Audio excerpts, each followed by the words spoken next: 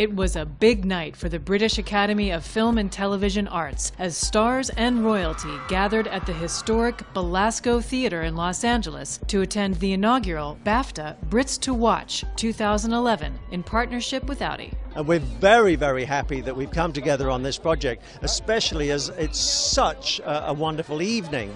And we should be assisting these 42 young Brits now. If only one of them is successful after this, we've done something wonderful. I think it's an absolute stroke of genius from BAFTA to cleverly to combine a royal visit with a number of things, but primarily pushing young British talent. If from a grassroots level we can establish the people who we're excited about as tomorrow's hope and foster them through and put them in front of current influential players, I think that's just, I think it's a really responsible way of ensuring that a business that we love has a very, very bright future. It's really wonderful to be honoured in this way and obviously get a chance to meet Prince William and Catherine, and also just to share this moment with, up and coming peers in the industry and meet new people, so I'm really excited. The attendees expressed specific thanks to Audi for its deep and enduring support of the arts. Ultimately, it requires passion and it requires sacrifice, because it's tricky to make good art, because not all good art is popular, so you always need people who are prepared to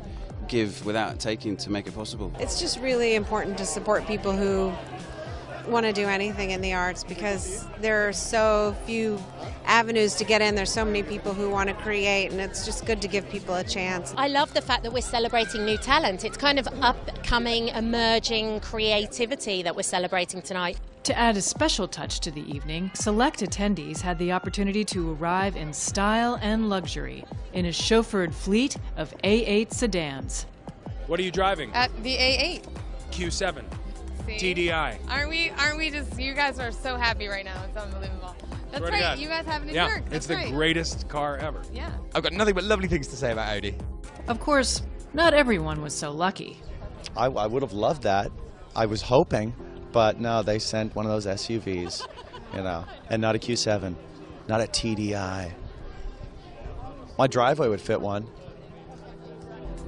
Audi's long-standing relationship with BAFTA values a commitment to craft and creativity, factors strongly reflected in the design and engineering of the benchmark A8 sedan. Audi is a brand of innovation, and I think this needs to represent itself in the things we sponsor, the people we sponsor, and the initiatives we get behind. And that's exactly what's happening here this evening. When this opportunity came up to put this event together with the Duke and Duchess able to attend and be in California, it just was a no-brainer really, that let's find the best Brits we've got, let's promote them to the best in Hollywood, and add that extra sparkle of the Duke and Duchess of Cambridge.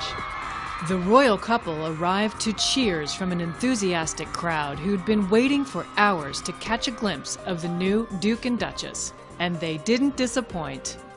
It was a fantastic evening celebrating these gifted young Brits as they look forward to the challenges and opportunities that lie ahead, strengthened by the support of BAFTA and Audi.